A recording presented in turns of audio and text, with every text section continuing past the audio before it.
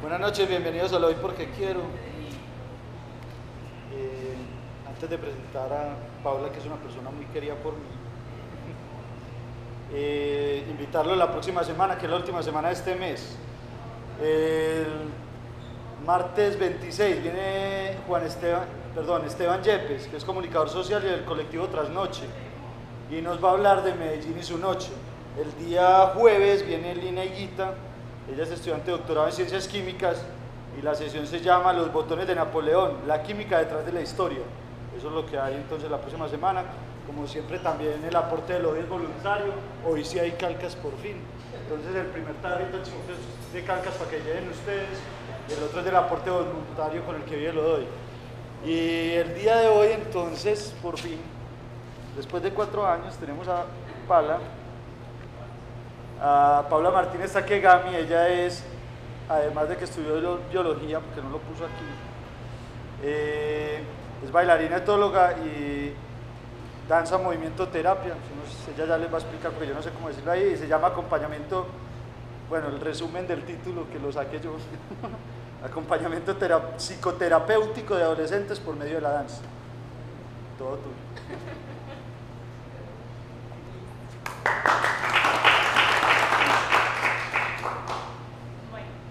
Buenas noches a todos.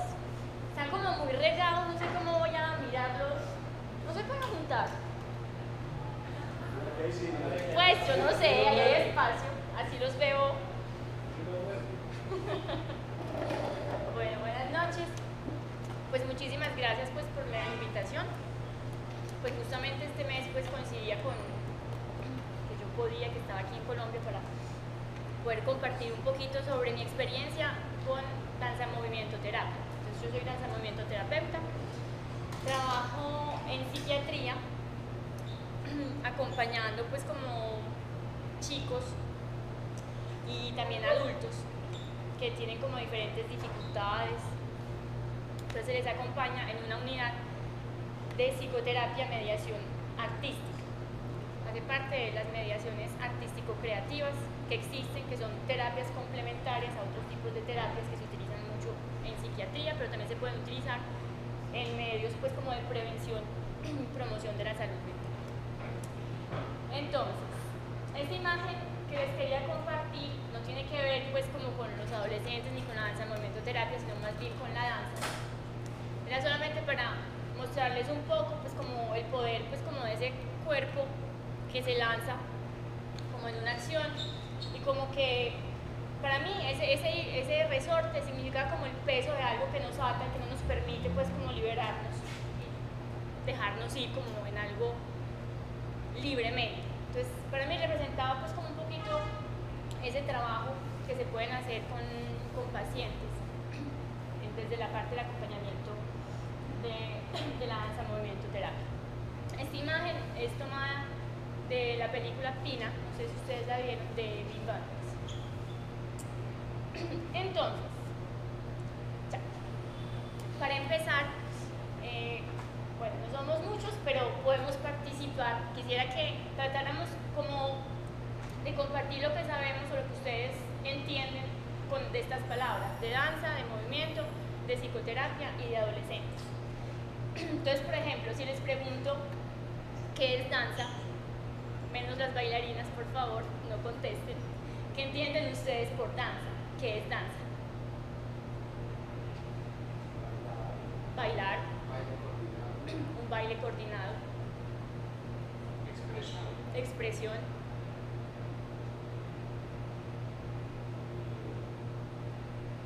Pues siempre es con el cuerpo. Hay algo con el cuerpo.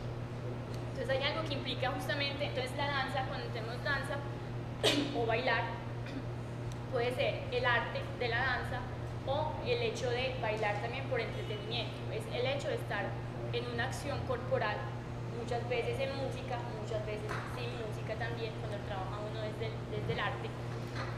Y la danza no es solamente una representación técnica de algo, es el hecho de poder expresar algo y de comunicar algo. Muchas de las danzas pues, que existen en las diferentes culturas son danzas para unir a la comunidad las danzas folclóricas, danzas tradicionales trabajan desde eso, desde el hecho de poder compartir con otras personas, no cada uno solo, sino unir como diferentes individuos. Movimiento. ¿Qué entenderían por allí? Pasar de un estado a otro. Exacto. Pasar de un estado a otro. Puede ser movimiento.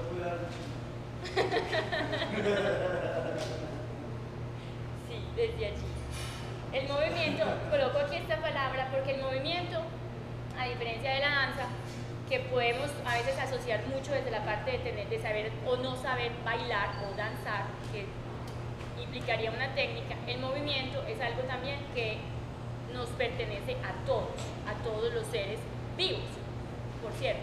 Es el hecho de estar en vida, el hecho de respirar es estar ya en movimiento. Entonces quiere decir que toda persona puede estar en movimiento mientras esté vivo. Psicoterapia.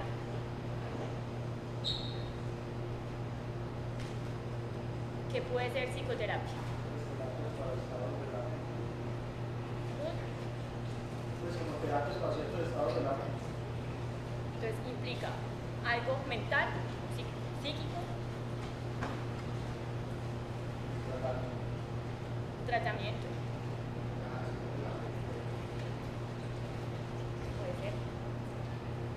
Pero la psicoterapia ya es una técnica en sí que ayuda justamente a acompañar a las personas a superar y a resolver como ciertos conflictos que puedan tener emocionales o ciertas inhibiciones o ciertas inadaptaciones también que llama uno, pero son cosas que sufre la persona. No es que la sociedad diga que está inadaptado, sino si él se siente que tiene una inadaptación, uno lo acompaña como a tratar de superar para que pueda vivir mejor, pues tener como bienestar. Y si les digo adolescentes, ¿qué piensan allí? ¿A qué hacen?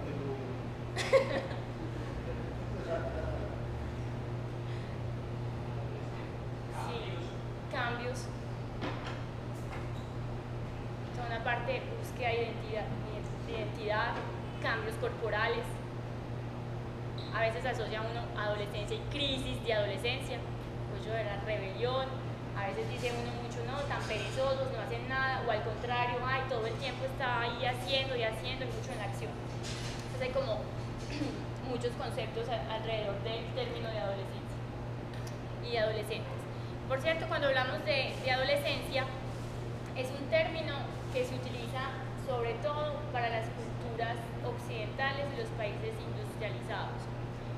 La adolescencia no existe en todas las culturas. Todo ser humano pasa por un fenómeno que llamamos la pubertad, que son los cambios en el cuerpo, pero no todos pasamos por la adolescencia. Nosotros sí, porque tenemos una cultura que tiene ese fenómeno de adolescencia, pero hay otras culturas que no, porque hay un acompañamiento en esa transición de la vida y no marcan ese periodo. Entonces, unas imágenes para mostrarles un poquito, pues, como la parte de la danza, como puede ser algo muy vasto, muy largo, desde las danzas tradicionales, las danzas folclóricas o las danzas que podemos llamar de escenario de representación. De las más conocidas, pues, que tiene uno allí, dice uno el ballet, pues hay algo pues con el ballet, con la técnica y todo. Pero para la danza movimiento terapia, no sé si logran ver bien, hay una bailarina, tiene una máscara, que está aquí al lado izquierdo, y es una de las pioneras de la danza moderna.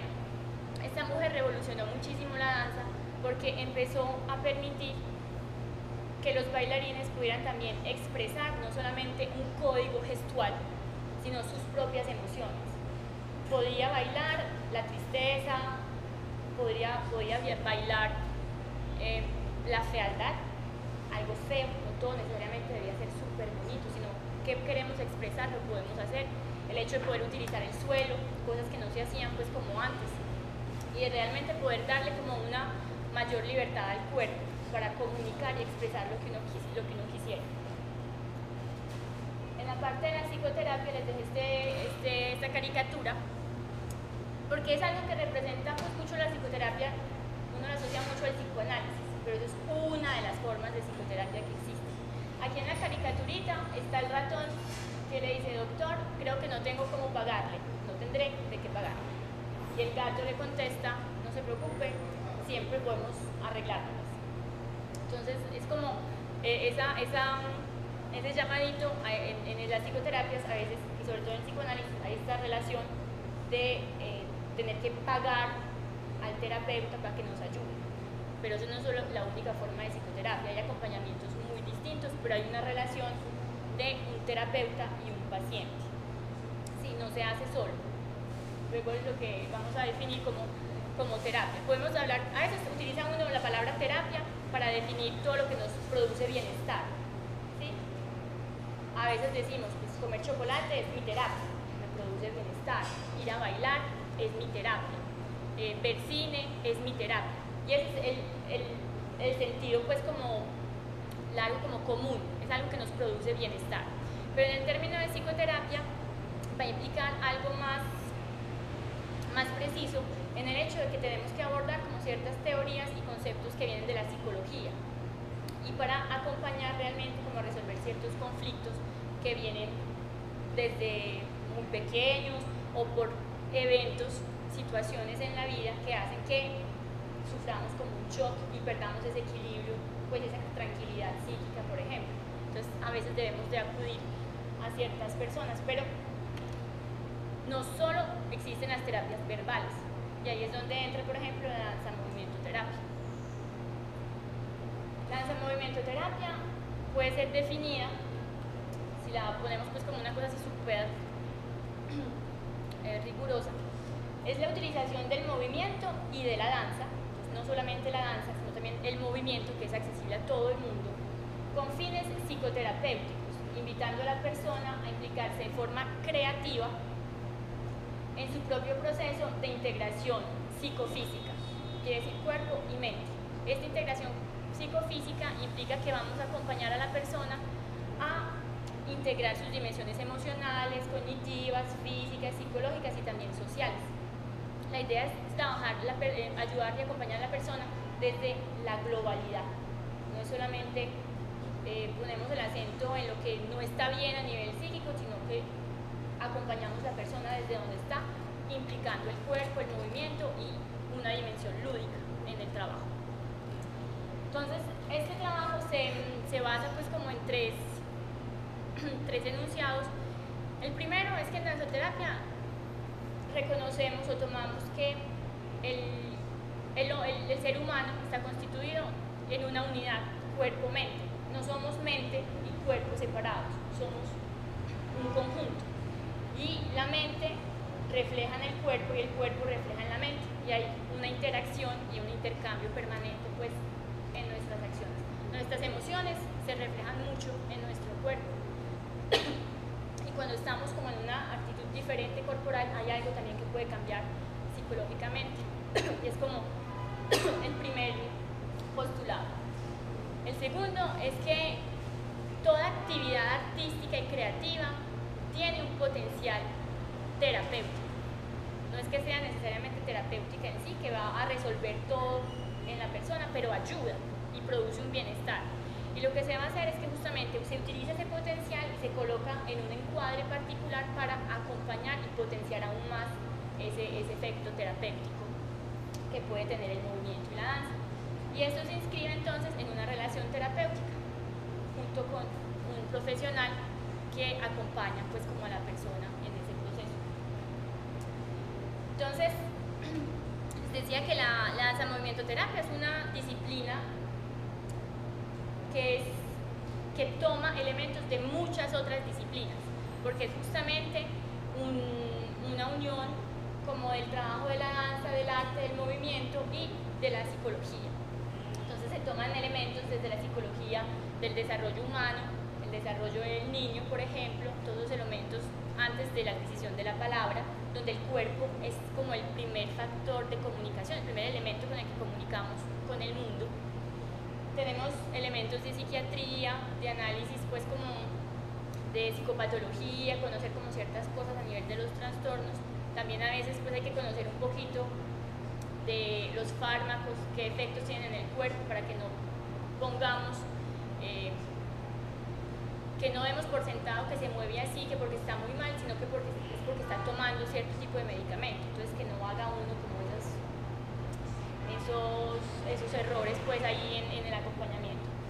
Se trabaja también pues como con elementos y teorías de la antropología, de la filosofía, de la fenomenología y todas las teorías que se reportan como al cuerpo en ese trabajo. Todo lo que viene también de la comunicación no verbal, las ciencias de la comunicación, las neurociencias, las ciencias del comportamiento. Y cuando digo neurociencias es como ciertas teorías que se han dado cuenta que justamente la evolución y la adquisición y el desarrollo de la mente y de la cognición se hace también por el hecho de interactuar con el mundo y de interactuar corporalmente con el mundo. Los chicos aprenden mucho por el cuerpo e integran la palabra, integran esos conceptos desde la acción. Y hay como muchas teorías que vienen a apoyar el trabajo. Las diferentes técnicas pues, de danza y movimiento, las artes creativas, se puede ir la creatividad, todos diferentes artes que nos van a ayudar también a desarrollar cosas en el trabajo. Y todas las diferentes técnicas y teorías que hacen alusión al cuerpo. Entonces, allí, en ese trabajo, no hay una sola forma de trabajar con las personas. Justamente les voy a hablar un poquitico ahorita sobre el trabajo más precisamente con los chicos. Es que con los adolescentes ellos no hacen a medias. Cuando no quieren hacer, no hacen. Y cuando quieren, hacen realmente.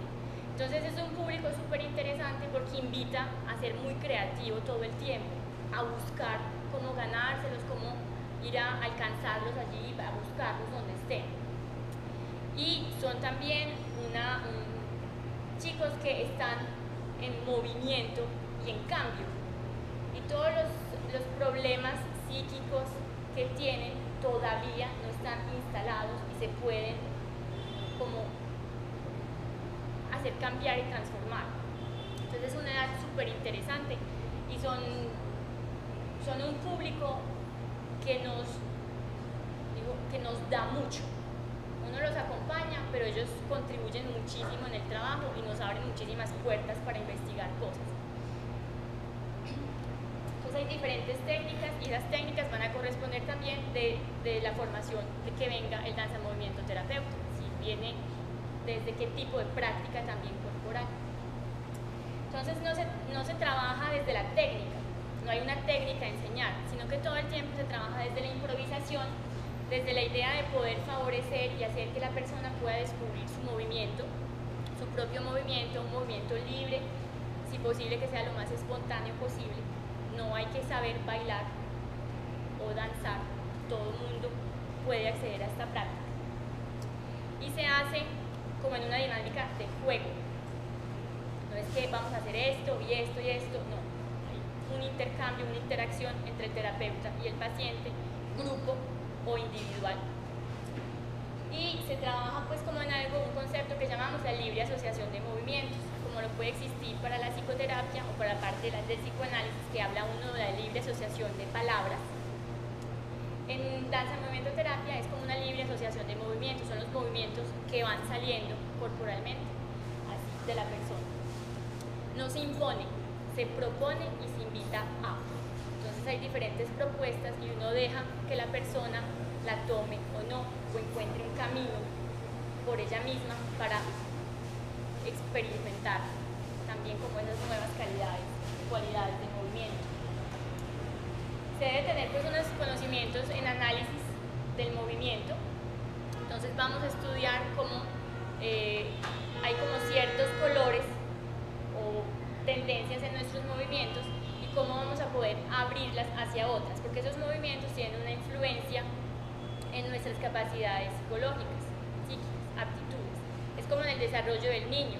El niño cuando empieza a desarrollarse, a crecer, él tiene una exploración cuando está bebé, muy sobre él mismo, en algo muy de descubrir su cuerpo, pero poco a poco va a explorar y desarrollar otras cualidades o calidades de movimiento o colores, en las cuales, por ejemplo, va a empezar a interesarse a lo que hay alrededor, a interesarse en la persona con la que está y va a comenzar a prestar atención como a ciertas cosas, va a ir a tirar, a alar, a buscar, y luego va a tratar de empezar como a levantarse para empezar a encontrar como el peso, y luego va a poder empezar como a explorar el desplazamiento. Hay un montón de colores de movimiento que se van a ir desarrollando, y eso lo aprendemos pues como a escucharlo, a verlo desde esas técnicas de análisis del movimiento. Algo muy importante es que siempre se trabaja desde donde se encuentre la persona que acompañamos, desde sus cualidades, calidades y potencial, nunca desde la idea de lo que le falta, lo que no funciona, lo que está mal. Eso no sirve. Es dónde está hoy y cómo lo acompaño allí donde está. Si está completamente retraído es desde esa posición. No voy a imponerle algo que está muy lejos de él. Yo, como terapeuta, tengo que acceder y aceptar que debo de venir hacia él. No es a él de hacer el movimiento opuesto. Y desde esta posición hacemos un camino juntos para cambiar. ¿Sí? Entonces, tener pues como eso en cuenta. Y por eso es que se puede también adaptar a todo público, toda condición física y mental. Entonces el trabajo, un poquito del que les quiero hablar, es un trabajo con chicos de entre 14 a 21 años, que son seguidos pues como en un centro, en psiquiatría, en un centro de día, y que tienen trastornos diversos o inadaptaciones que les traen grandes sufrimientos a ellos y a sus familiares. Pero estos trastornos emergen muchas veces, en el marco familiar. Hay familias pues como muy difíciles que les generan a ellos como ciertas dificultades, o al contrario hay cosas, eventos que hacen que ellos tengan como ciertas dificultades y eso causa pues como ese sufrimiento familiar, y la idea es de poder acompañarlos para que resuelvan lo que más se pueda como esos conflictos y puedan tener una vida la más amena posible pues. Entonces estos chicos tienen como diferentes trastornos y van como desde órdenes de psicosis leves a psicosis mucho más fuertes, hasta psicopatías, esquizofrenias, que son unas formas pues como muy fuertes de psicosis. Es como generalmente lo que uno ve como la imagen del loco, muchas veces está ligado como a una esquizofrenia, no todos, pero es como el que más asusta a veces, es como este tipo de público. A veces mucho las series de televisión y todo eso pues han creado como una desinformación acerca de... Sí, horrible. Y son personas, al contrario, súper interesantes, una calidad humana también presente. Pues no es que uno no pueda entrar en una relación, una interacción con ellos, sino que pueden tener como pueden estar un poco desconectados de la realidad, pero siempre hay un punto de encuentro si uno se toma el tiempo de encontrar el buen modo de comunicación. Pues a mí personalmente me gusta muchísimo el trabajo con estos pacientes. Me parece que yo no soy necesariamente la que les aporto, sino que ellos me aportan también humanamente muchísimo a mí. Pues hay un intercambio muy interesante con ellos. Siempre, pues, y tengo pues como un rol de terapeuta de todos modos, pero hay algo que circula pues de una calidad humana muy especial, muy fuerte. De estos chicos, además, pues lo que les decía de la parte de la adolescencia fuerte y todos los cambios corporales, van a tener, por ejemplo, comportamientos muy agresivos, violentos, muchas veces, fenómenos como de paso al acto, en el que van a hacer cosas que los puede poner pues como en riesgo. Pueden tener como comportamientos de automutilarse, tentativas de suicidio, cosas pues como muy pesadas. Pueden tener esos comportamientos también de autoagresión o de cosas en las cuales el cuerpo va a estar como sumido a un dominio muy fuerte, como en el caso de la anorexia.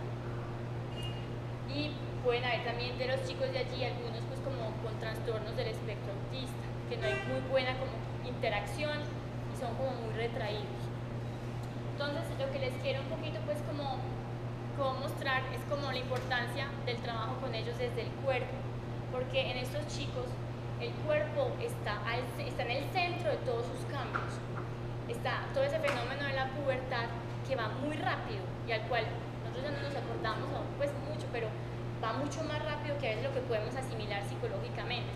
Están todos los cambios hormonales, todas las transformaciones, pues, de todos la parte genital que se desarrolla más, pues como toda esa parte que cambia muy fuerte y que no estamos pues como listos a asimilarnos. Están todas las partes de estos chicos y sobre todo en la adolescencia, lo que les decía de la acción o la inacción, es muy fuerte, o el cuerpo está completamente metido en yo hago, me tiro, voy, me empujo, o no hago nada, completamente como que se desaparecieron.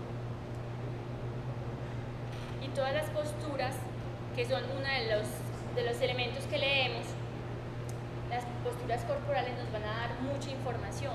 Entonces hay posturas pues como de estar enrollado en uno mismo, posturas súper de desafío, muy abiertas. Y la idea va a ser de acompañarlos para que aprendan o que experimenten que es posible modular. No necesariamente que aprendan, porque no sabemos si van a aprenderlo o no, pero que al menos que puedan explorar que hay otras posibilidades de estar y de ser, para que luego ellos puedan utilizar lo que necesiten según el contexto. Lo que les decía, los comportamientos autoagresivos, puede haber mucha automutilación, escarificación, cosas muy, muy duras de maltrato hacia el cuerpo. Entonces hay una relación al cuerpo muy, muy problemática. Límites corporales que no están definidos, están completamente, que el cuerpo a veces uno puede tener una imagen que el brazo se va solo para un lado, que no está pues como pegado a nada, o al contrario es como una barrera, un límite alrededor que uno no les puede hablar ni nada porque ya es una cosa súper agresiva, pues como si lo estuviera uno invadiendo todo el tiempo. Entonces son límites y eso los hace sufrir mucho porque no pueden entrar en interacción. Cuando tienen que estar en sociedad es muy difícil para ellos como de tener como un comportamiento en los cuales ellos se sientan confortables.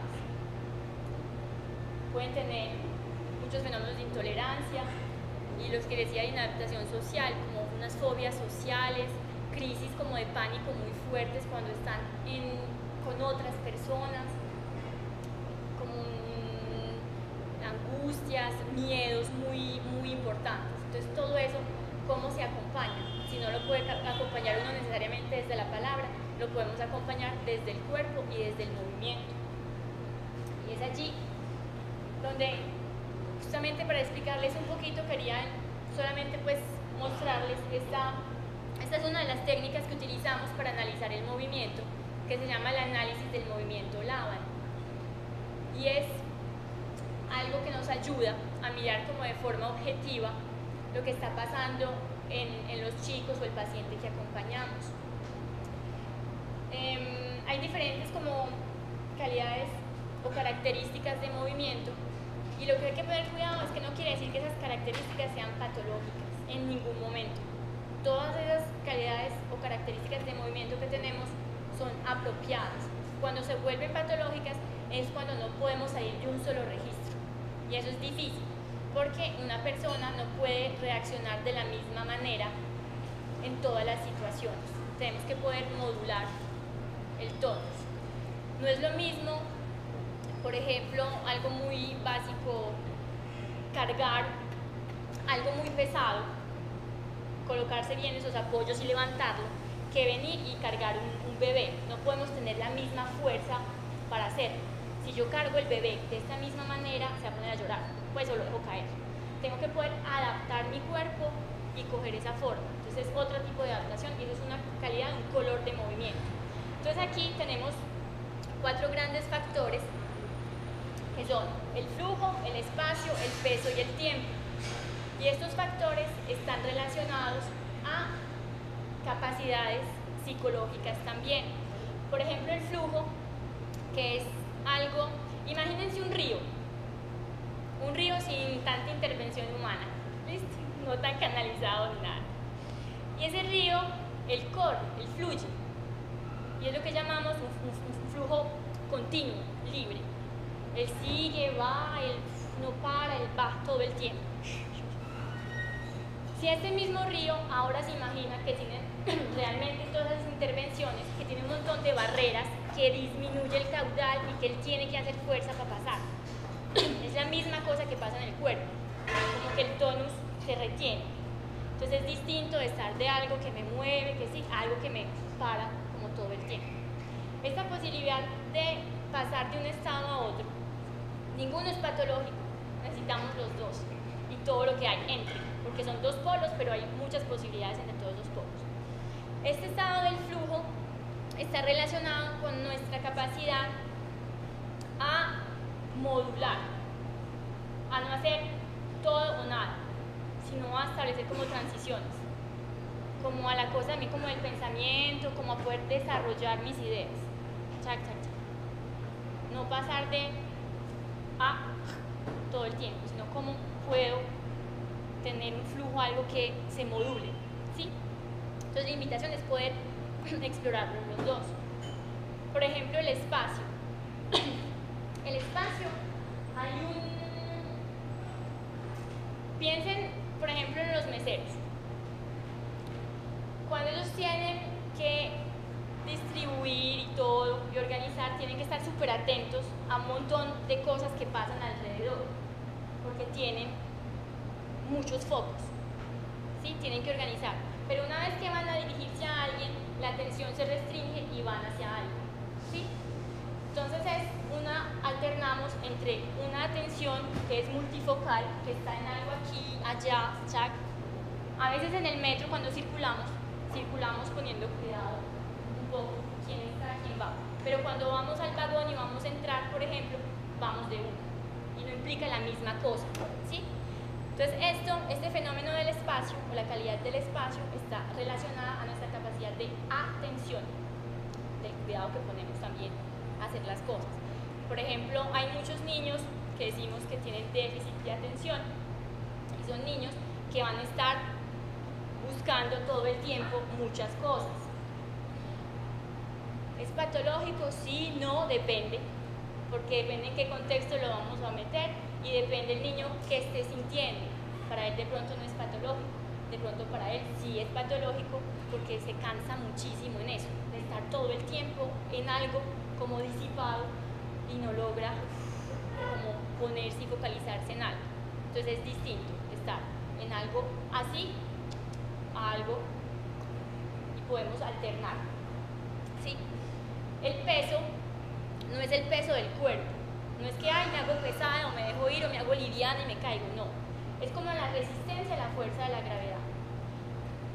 En artes marciales hay mucho peso, muchas veces hay como una cosa así que permite como una lucha, pero hay muchas personas que tienen una postura como de desafío y son personas que están en el peso, fuertes, pues como algo así. El peso está muy relacionado a la presencia y a la aceptación del yo. Voy, asumo mi peso, existo, pero no puedo estar todo el tiempo así, súper difícil. Tengo que poder alternar. Podemos hacer la experiencia y uno se cansa muy fácil, estar todo el tiempo en un peso fuerte, para todo, aquí, para adelante, pues súper complicado. Y el peso alterna con un peso ligero, algo que es como una resistencia a la gravedad, que voy como a hacer algo más ligero, más liviano. Y es justamente esa posibilidad de decir yo me asumo, yo pienso, yo digo no. Y bueno, puedo pasar a otra cosa también. Y tenemos el tiempo, que ese es como más facilito. Tenemos alternancia del tiempo, que es un tiempo como urgente, voy rápido, estoy aquí, al tiempo como que se expande, que está como sostenido, que va como en algo súper tranquilo. No son formas patológicas, ¿sí? Todos las tenemos y las debemos de tener. El problema es cuando tenemos a alguien que va a estar todo el tiempo en esto.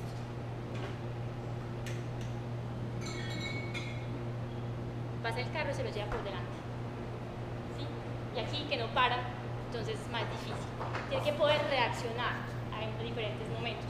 Entonces el trabajo tenemos como esos parámetros que van a estar ligados, entonces lo que les decía, el flujo como al sentimiento, el espacio al pensamiento, como organizarse, organizar también cómo pienso.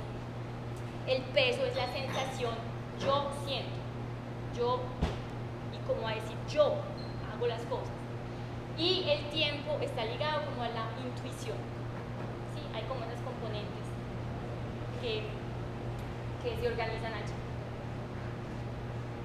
Esas son las representaciones gráficas pues, de esas calidades del movimiento, y a veces uno llena los cuadernos de las notas con dibujitos de los pacientes a ver en qué tipo de calidades de movimiento están. Y tenemos análisis que se hacen también desde los planos. No es lo mismo moverse en este plano que en este plano o que en este plano, ¿sí? Lo que le decía ahorita, por ejemplo, cuando yo me presento, que digo yo, estoy en un plano que es mucho más frontal, ¿sí? Que llamamos el plano de la puerta. Estoy ancho, o al contrario, no estoy ancho, entonces tengo que desarrollar de pronto este plano, ¿sí? Si voy a ir a la acción, voy a estar en este plano, o sea, voy o no voy, pero voy a estar en esta acción. Y si me comunico, como estoy haciendo desde ahorita, estoy como en este plano. Pero esto crea también en danza otras cosas, torsiones y todo eso.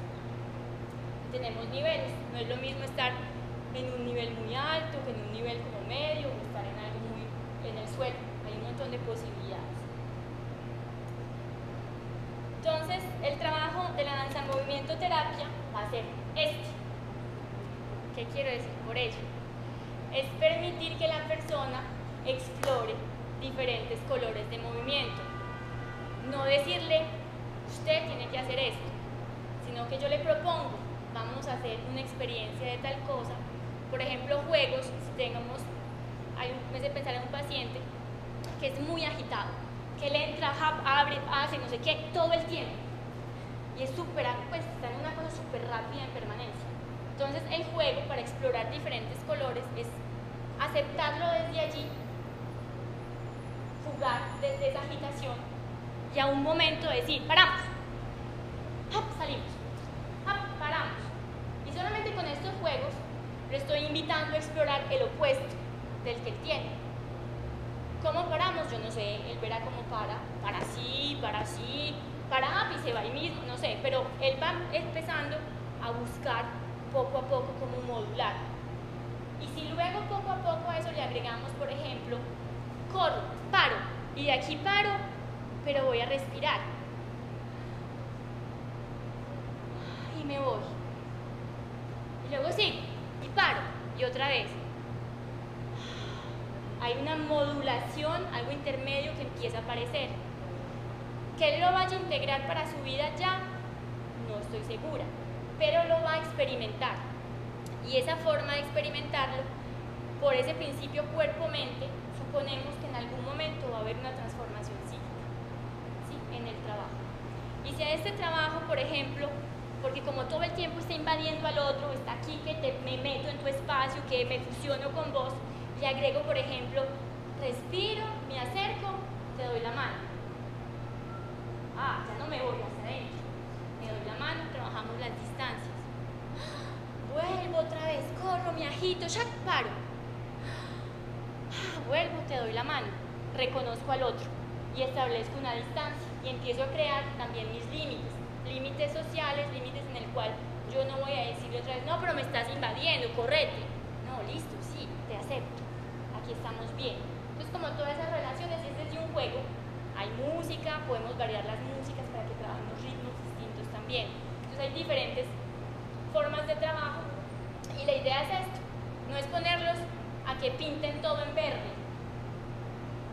Y si un día quieren pintar un sol amarillo, ¿qué hacemos? Si no tienen verde, si no tienen amarillo en la paleta. Tenemos que ponerles poco a poco colores para que ellos mismos luego puedan pintar su paisaje.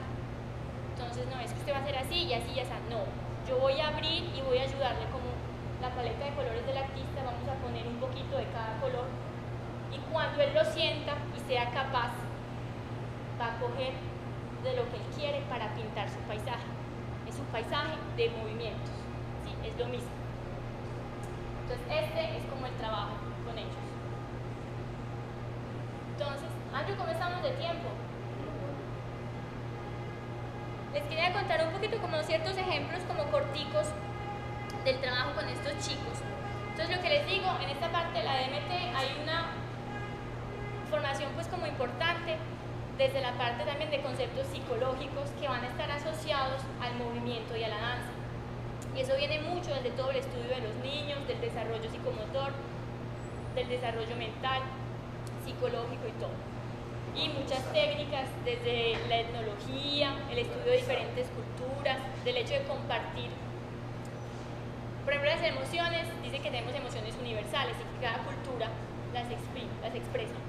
¿Sí? Luego hay unas ciertas variantes, pero todo el mundo las puede expresar. Entonces, por ejemplo, quería hablarles un poquitico de una paciente que llamaré Axel, y puse un título, un espacio para existir y pensar por y para sí mismo. Entonces esta chica llega pues al centro de día en una posición, si se las describo, como si quisiera desaparecer. Todo lo que uno puede hacer para desaparecer. Entrarse completamente en sí, cubrirse la cara con el cabello, hablar súper pasito, que uno no oye nada. Y hacer lo mínimo de ruido. Pues no la ve uno. Hace todo para desaparecer completamente. Pero cuando camina, Axel tiene la particularidad que tiene los pasos pesados. Es como si cargara el peso de la humanidad entera. Es una cosa súper dura para ella. Entonces cuando llega esta chica al centro, primero que todo los talleres pues, de Danza Movimiento Terapia no son una terapia que ella sola hace todo. Es un trabajo de equipo multidisciplinario y se inscribe dentro de un acompañamiento global. Entonces lo que sucede en Danza Movimiento Terapia es también el fruto de un intercambio con muchos otros colegas en el trabajo. Entonces cuando esta chica llega, yo le propongo a uno dice referentes, cuando tiene a alguien como privilegiado en las relaciones, digamos sus psicólogos referentes, que yo la quiero recibir en un taller en individual, porque nosotros podemos acoger los pacientes solos o en grupo. Entonces empiezo a trabajar con ella y me doy cuenta que es una chica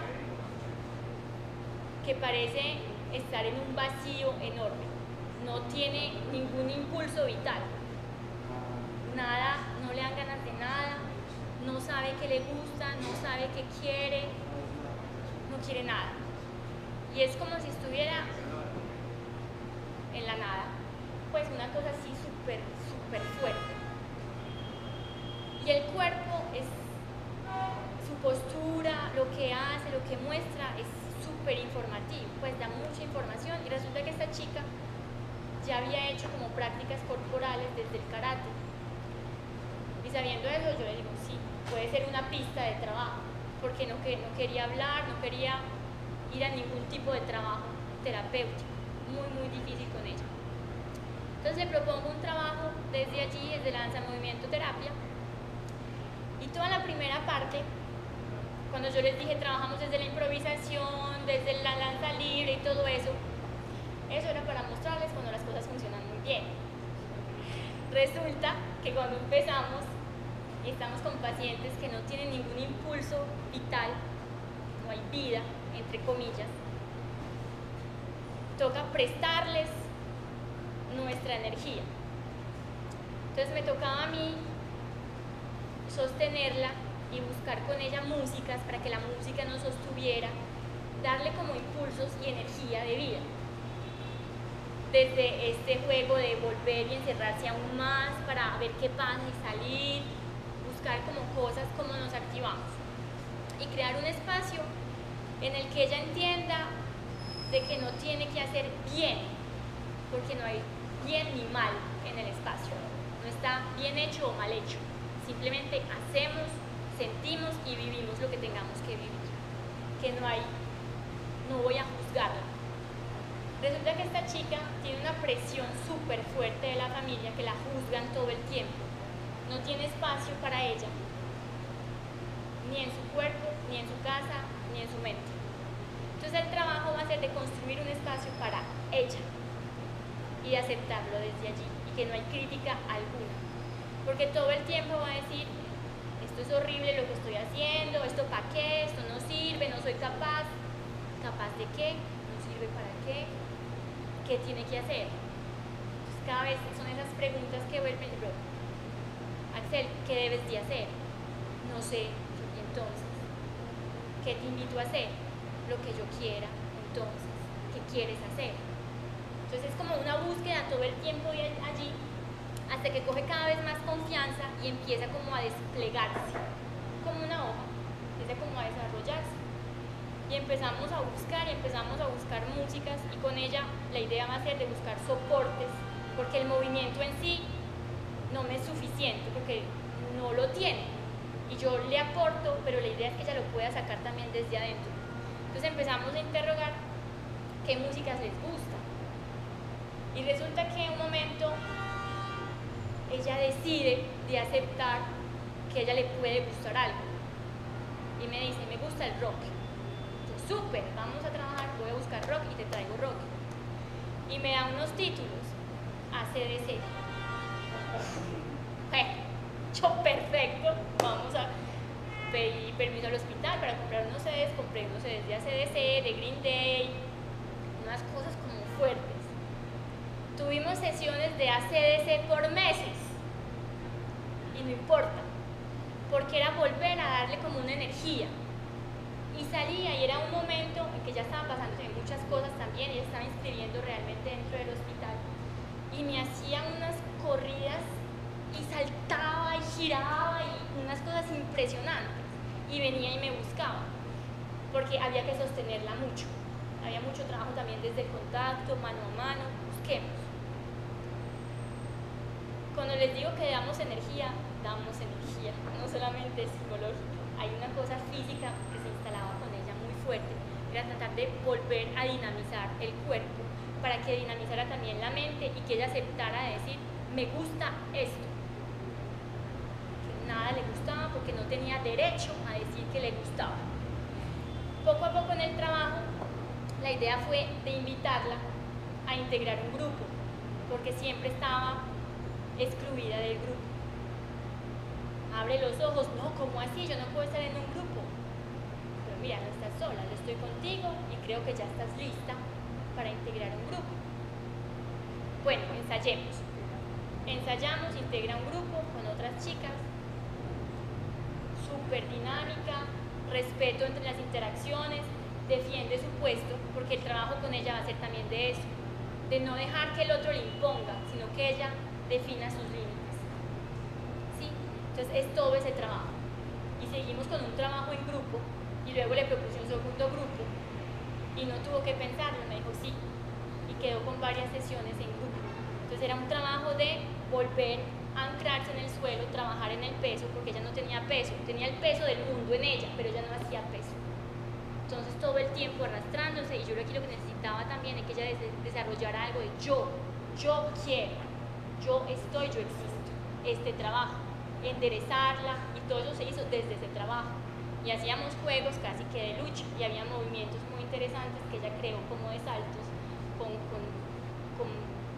sonidos y todo, casi que peleaba y decía ¡pah! Y se defendía y hacía cosas, y eso puede parecer muy ridículo, pero es súper fuerte, viendo la transformación que tiene, y este hecho de decir, defiendo mi espacio, puedo existir y puedo también decir no, o puedo decir esto sí, y ella empezó a dinamizar la cosa, y fue generando nuevos espacios, me invitó a participar, nos invitó al equipo a trabajar en conjunto un taller de percusión y un taller de danza. No era el taller percusión, no era el taller de danza, tocó crear otra cosa distinta, pero ella fue la que lo creó. Y eso fue un trabajo pues súper interesante, porque pasó de algo que no hacía absolutamente nada a generar ella misma espacios. Tomó tiempo, pero ella aceptó justamente, nos dejó como esa confianza y aceptó que la acompañáramos en el trabajo. Pero todos los trabajos pueden orientarse de diferentes maneras. Por ejemplo, el trabajo con Simón, de manera muy corta. Cuando yo conocí a Simón, era un chico que todo iba para todo lado. Él se sentaba a comer y ocupaba 3 puestos. Te metía el dedo casi, en la oreja, en toda parte. Entonces había que delimitar el espacio. Una cosa súper funcional, el bebé pues aquí todo el tiempo. Entonces había que construirle un envoltorio. Por eso digo un contenedor. ¿De? La edad. La edad, Simón tenía 15 años y Axel tenía 18. Pero Simón parecía de 3 a nivel del comportamiento del cuerpo. Entonces todo este trabajo de darle como un envoltorio, un contenedor, porque él tenía demasiado contenido curioso todo el tiempo, y trabajar como volver a dar como esos contornos, que él pueda existir en algo que lo sostenga. Era un chico que decía, porque en el encuentro llegamos luego a trabajar alrededor de un esqueleto para tocar lo que tenemos duro en nosotros, que todo no es blando, que hay cosas duras que nos sostienen, ¿sí? Que no es solamente líquido. Y él creía que era solamente los muertos que tenían esqueleto. Entonces, integrar que hay algo duro en nosotros que puede ayudarnos a reunirnos, ¿sí? Porque él ha pasado por toda parte. Entonces, el trabajo con él fue como en ese sentido.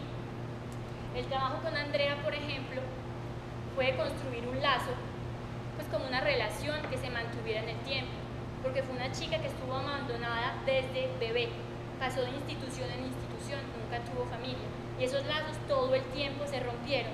El problema con Andrea era que era muy difícil mantener el lazo, porque ella buscaba todo el tiempo a destruir, a agredir, a hacer cosas súper fuertes, de tratar de destruir el taller, las sesiones, no venir o ponerse fuerte, cosas muy difíciles con ella, y había que tratar de siempre estar allí para que ella pudiera apoyarse en uno y decir que había algo que podía continuar en el tiempo, que no lo abandonaba. Entonces era un trabajo desde el movimiento a representar todo eso.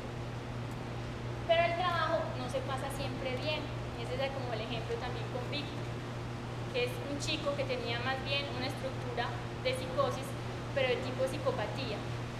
Muy difícil entrar como en relación, en comunicación, y en una relación súper perversa.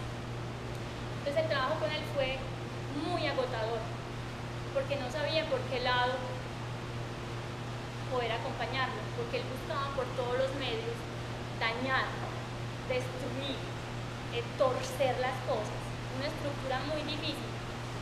Entonces justamente mi supervisora, porque en DMT estamos obligados a tener un supervisor clínico, porque hay muchas cosas que pasan que nos conmueven y que a veces se nos van, que no sabemos qué pasó. Me aconsejó justamente trabajar desde la estructura, no tratar de trabajar como lo hacía con nosotros, desde la parte de la relación cuerpo-mente, sino dar una estructura al cuerpo para tratar de organizarlo mucho más, y que se quedó como en algo mucho más ocupacional y mucho más motor, porque no podíamos tocar como ese aspecto. Entonces ahí quedó como esos límites, y por eso la importancia de entender también que estas prácticas hacen parte de un conjunto de terapias. No son solas, pero es una muy buena alternativa para personas, por ejemplo, que no pueden hablar, sino que vamos a empezar a trabajarlas desde el movimiento, porque no pueden hablar porque no tienen el habla, o porque lo que tienen que expresar es tan difícil a expresar que no hay palabras para decirlo. Entonces van a pasar por el cuerpo justamente. Paso aquí. Entonces, para terminar, decimos entonces que la DMT es una práctica que va a combinar el arte de la danza y el movimiento con la psicología para acompañar personas de toda condición y edad en un proceso que va a buscar ayudarles a solventar esos conflictos y esas inadaptaciones que ellos viven mal. ¿Sí? No son las que nosotros decimos que eso es una inadaptación, es ellos mismos que sienten como inadaptación y los acompañamos. Obviamente hay ciertos códigos sociales. Va a ser utilizada en salud mental, en educación especial, en donde haya sufrimiento y una incapacidad, pero puede utilizarse en todo lo que es prevención, ¿sí? Y el cuidado de la salud. Pero no solamente cuando uno tiene un problema, sino cuando uno está también como en un camino de autoconocimiento, puede entrar en una práctica de estas. Se basa justamente, como les decía, en ese paradigma cuerpo-mente. El trabajo va a ser desde esa parte del movimiento improvisado, libre y espontáneo, que va a responder más a unos impulsos internos. Pero como les digo, eso es a lo que uno va a tratar de de llegar, pero cuando empieza a veces hay cosas que deben dirigirse un poquito más para acompañar a la persona. Entre más avanza él en el proceso, más libre es, más improvisación hace. Cuando apenas está en el comienzo del trabajo, cuando más dependiente es, hay que sostenerlos aún más para que no se pierdan. Y el arte se va a componer al servicio justamente de la persona. Algunas referencias, pero se las puedo poner después. Y esta es otra vez la imagen del principio para ver cómo leemos otra vez esta imagen con estas informaciones. Cómo nos liberamos a veces de estas cosas que nos retienen como de manera tan fuerte, pero que lo podemos hacer en un movimiento, de una forma dinámica, o no solamente desatarnos, sino transformar eso y de pronto convertirlo en un apoyo, en un soporte, en algo distinto. Muchas gracias.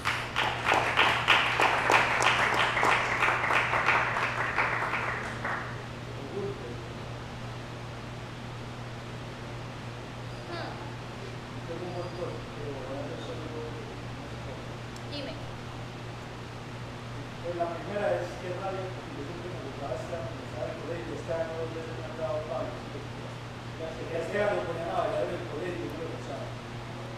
Porque igual, y a nosotros nunca, sí o qué, pues o poco más bien, cuando era algo específico de teatro o algo, sí o qué, a la hora, pues, yo veo que esto es una cosa muy específica, que es una chica, pues, pero esa parte educativa, hace poco yo monté un grupo para, hace unos años monté un grupo para hablar de educación, invitaron amigos, invitaron a hablar de educación.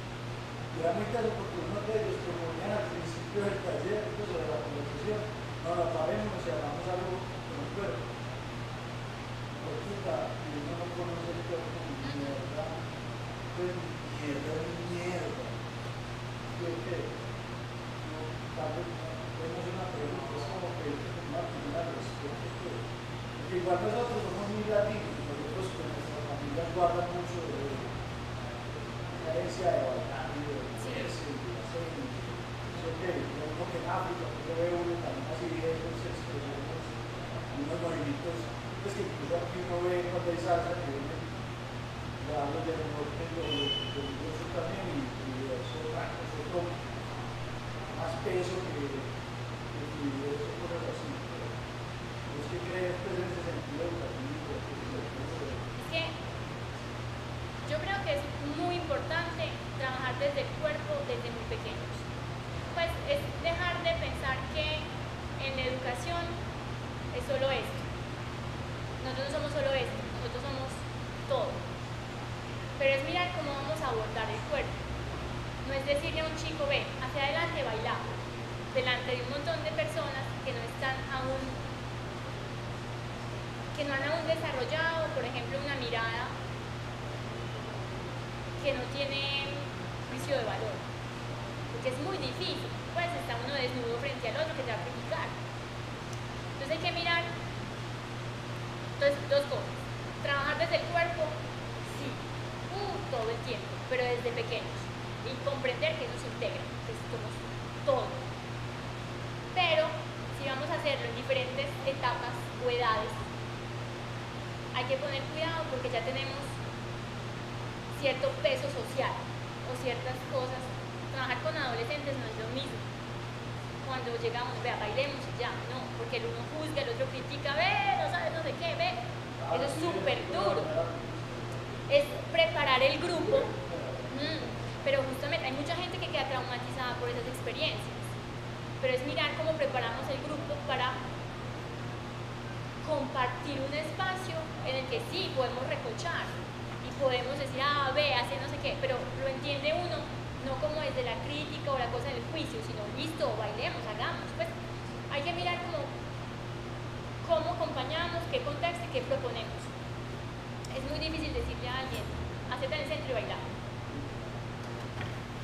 ¿Qué hago? Pues que bailo. Es como un acompañamiento, es todo un trabajo pues, como para hacer.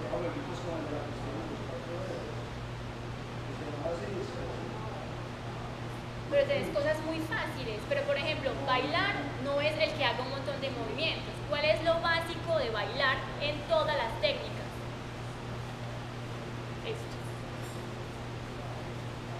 todas las técnicas, es un juego de esto. La salsa va a poner otra cosa, el tango va a poner otra cosa, el ballet va a jugar, pero es esto. ¿Qué tenemos todos? Caminemos, empezamos desde ahí, todos estamos iguales. Ahí empezamos, es el cuerpo, es el movimiento, pero no lo ponemos desde la idea bailemos o dancemos, porque quiere decir yo no sé bailar. Entonces es muy difícil empezar algo en lo cual yo no sé o no tengo ninguna habilidad. Pues complicado. No. ¿En qué estamos todos? ¿Cuál es nuestro punto de encuentro? Listo, este es, vamos todos desde allí y ahí avanzamos juntos. No es para ponerle, ay, usted tan teso, no sé qué, sí, bacano, y entonces, pues, sino cuál es el punto en el que todos podemos encontrarnos para avanzar juntos. Si no, con personas más adultas. sí, personas mayores, claro, súper, pero adaptas, porque no pueden estar de pie todo el tiempo, entonces coges sillas y trabajas de sentado, y todo lo puedes hacer, y luego te paras.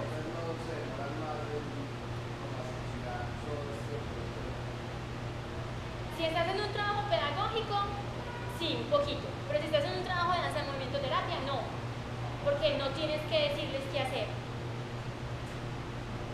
Tú les dices, por ejemplo, en la experiencia del trabajo, vamos a imaginar que vamos a hacer movimientos de cerrar y abrir. Para unos cerrar y abrir va a ser cerrar y abrir. Para otros va a ser cerrar y abrir. Para otros va a ser cerrar y abrir. Todos están cumpliendo con la pauta, pero desde sus posibilidades. Entonces no tienes que decir que vamos a hacer esto y esto, no, porque cada uno está distinto y cada uno va a tener que poder hacerlo desde sus capacidades, no de lo que ya no puede hacer, porque si no así no hacemos nada, porque hay tantas cosas que no podemos hacer, pues siempre hay alguien que puede hacer más que yo. Entonces, ¿qué puedo hacer yo? Y estamos todos igual, la pauta es la misma, abrir y cerrar, todos abrimos y cerramos, pero entonces son como acciones como básicas y no es al que más levante la pierna o al que más haga, no, porque no es la técnica lo que interesa. No sé si soy clara. Sí. Otra pregunta. Muchas gracias. Siempre para cerrar, invitarlos, el martes viene Esteban Yepes, que es del colectivo Trasnoche y comunicador social con Medellín y su noche. Y el día jueves viene Lineguita, que es estudiante de doctorado de Ciencias Químicas, con los botones de Napoleón, la química detrás de la historia. Muchas gracias y que bailen mucho. Gracias.